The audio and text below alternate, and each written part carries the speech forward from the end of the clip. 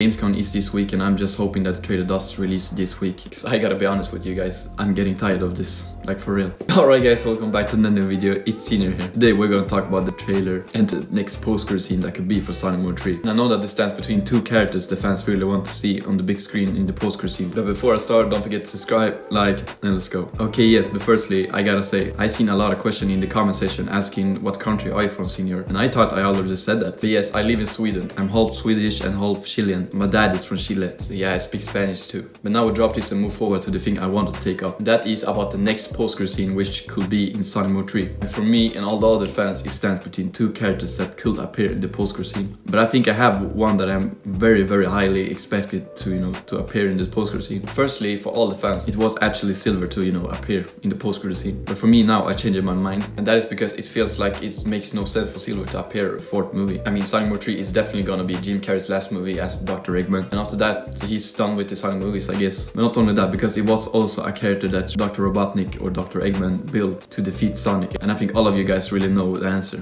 And that is Metal Sonic. I believe 100% if Sonic Mode 4 is going to happen, they're going to take inspiration from Sonic CD, not Sonic 2006. That is kinda too early for me. And I think that they could take inspiration from Sonic CD and maybe Sonic Adventure 1 also. No, but I believe and predict that Metal Sonic is the one that's going to appear in this post-credit scene for Sonic Mode 3. But I could be wrong. It could be someone else or none.